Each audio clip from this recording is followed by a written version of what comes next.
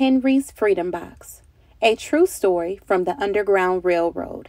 Written by Ellen Levine, illustrated by Kadir Nelson. Henry Brown wasn't sure how old he was. Henry was a slave, and slaves weren't allowed to know their birthdays. Henry and his brothers and sisters worked in the big house where the master lived. Henry's master had been good to Henry and his family.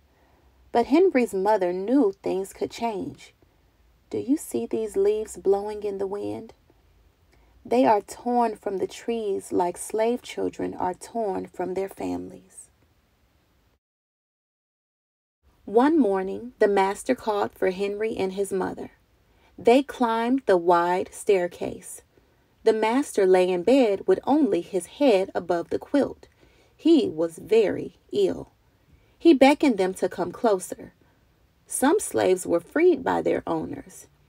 Henry's heart beat fast. Maybe the master would set him free. But the master said, "You're a good worker, Henry. I am giving you to my son. You must obey him and never tell a lie." Henry nodded, but he didn't say thank you. That would have been a lie. Later that day, Henry watched a bird soar above the trees. Free bird, happy bird, Henry thought. Henry said goodbye to his family. He looked across the field. The leaves swirled in the wind. Henry worked in his master's factory. He was good at his job. "Do not tear that tobacco leaf," the boss yelled at the new boys. He poked the boys with a stick. If you made a mistake, the boss would beat you. Henry was lonely. One day he met Nancy, who was shopping for her mistress. They walked and talked and agreed to meet again. Henry felt like singing, but slaves didn't dare sing in the streets. Instead, he hummed all the way home. Months later, Henry asked Nancy to be his wife. When both their masters agreed, Henry and Nancy were married. Soon there was a little baby, then another, and another. Henry knew they were very lucky. They lived together even though they had different masters. But Nancy was worried. Her master had lost a great deal of money.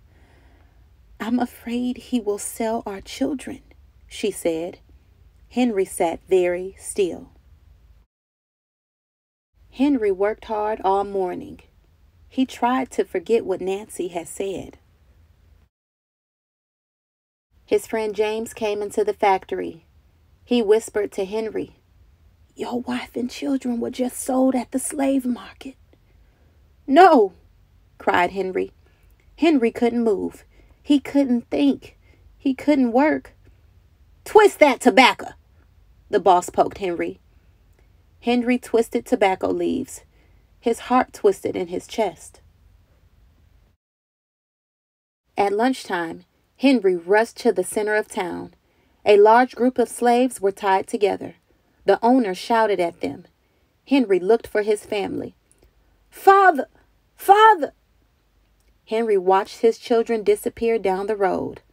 Where was Nancy? He saw her the same moment she saw him.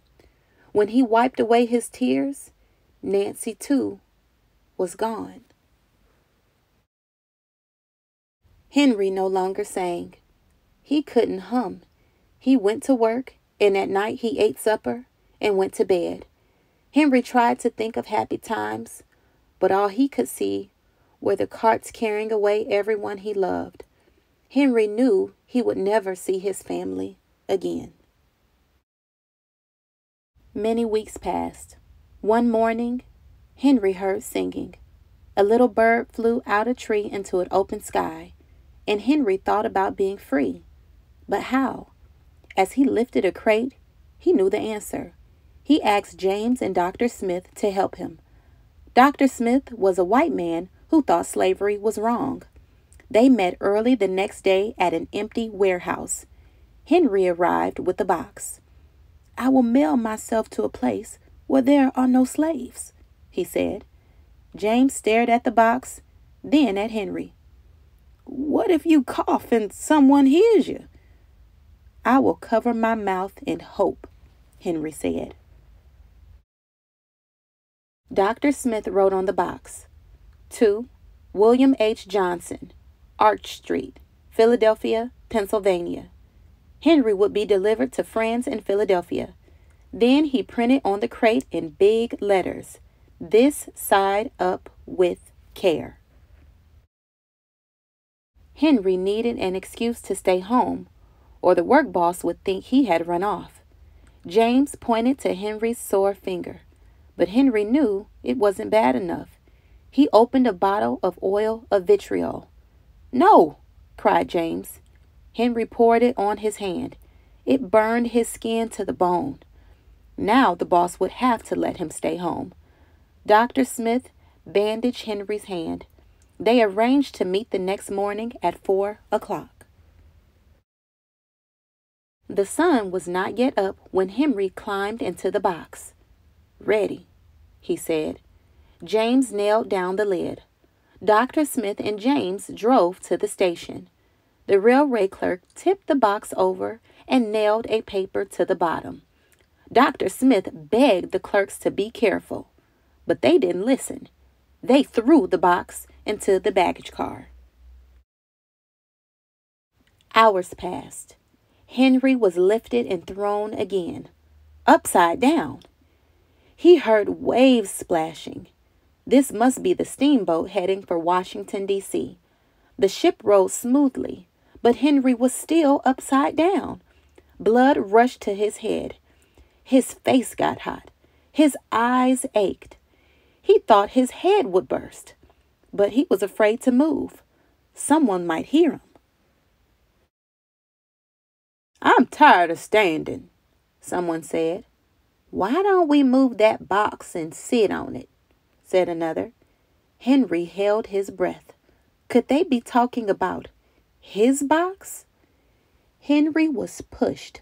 The box scraped the deck. Now he was on his right side, now on his left, and suddenly right side up. "What do you think is in here?"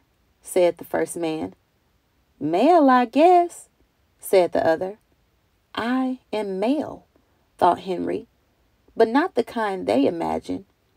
Henry was carried off the steamboat and placed in a railroad car, this time head up. He fell asleep to the rattling song of train wheels. He awoke to loud knocking.